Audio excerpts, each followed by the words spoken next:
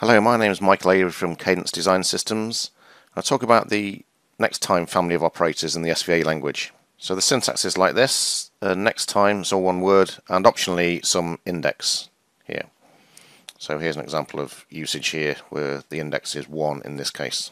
Now what is exactly equivalent to this is writing nexttime without an index, because in effect nexttime without an index is the same as nexttime 1. So those both exactly equivalent. So this is called non-indexed, this is called indexed. There are different forms of the nexttime operator, combinations of weak or strong properties, and indexed and non-indexed forms. So we'll talk about all of these as we go through. So you may have looked at this already if you're familiar with SVA and asked yourself, when would this ever be of any practical use? And I would agree with you.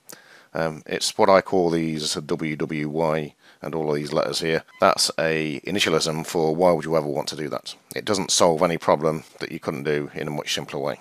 Okay, so here's a syntax example. This time our index is 2 in this case, and we got a sequence on the right hand side of this. So it's used in a normal kind of property, and we're going to see what the behavior of that is in a moment. So what this is claiming in this property is if D occurs, then after 2 cycles, that's because we've got an index of 2 here, E is required to be true, and then F must be true in the cycle after that.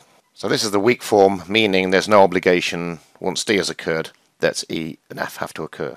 We could easily write an equivalent to this property in a much more readable way, in my opinion, using sequences. So you notice here, instead of having nexttime 2 here, we just put #2E.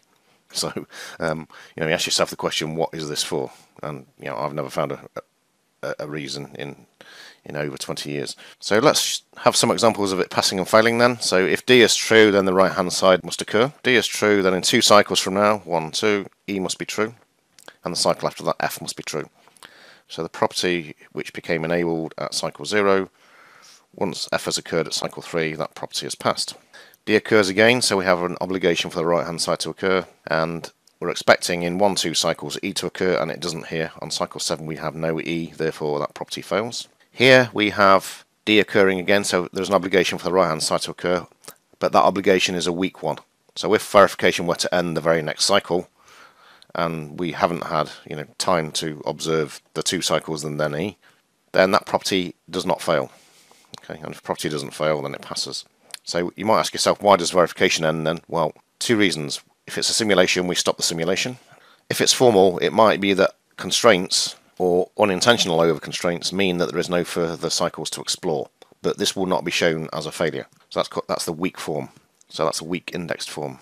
So the difference between that and the strong form is the S underscore on the front. So there's many properties, the LTL kind of properties that were introduced into the language reference manual in 2009, and if it's got S underscore on the front, it means it's a strong property.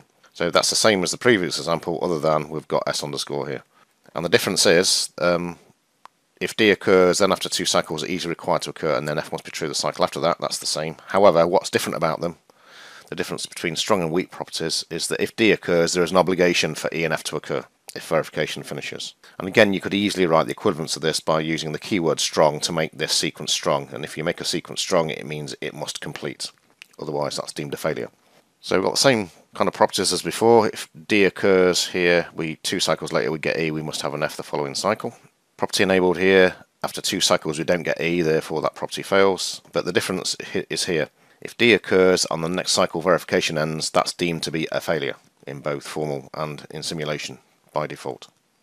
Okay, so that's what strong means. Strong means there's an obligation for the entire right hand side, in this case, to complete. So are they of any pragmatic use? I think we've already answered that one. Okay. The disadvantages are you have to remember all the different forms and the different behaviours. So it's just asking for problems, basically.